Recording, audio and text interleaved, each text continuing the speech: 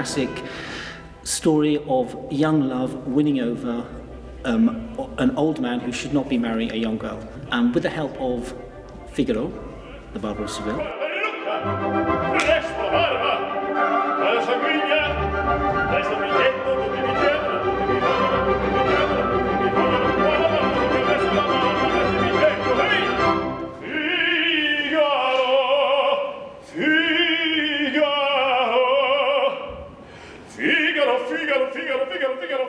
The wonderful thing is that he works for everybody, young and old, women and men. It's a character which of course comes from Commedia dell'arte, but with the Rossini music he becomes really, I think, a character forever. Rosina ist eine Rolle, ich liebe, weil sie ist jung, aber sehr intelligent und sehr stark entschlossen. Sie weiß, was sie will.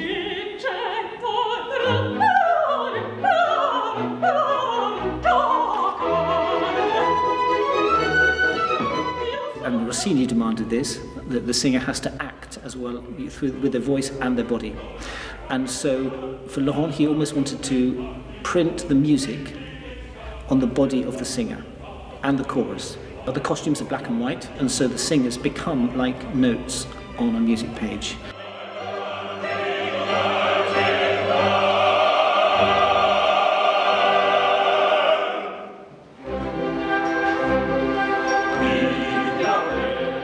Man fragt sich vielleicht natürlich, was für eine Relevanz Barbiere di Seviglia für die heutige Welt hat, mittendrin in einer Pandemie, wo sich die ganze Gesellschaft in so kurzer Zeit verändert hat.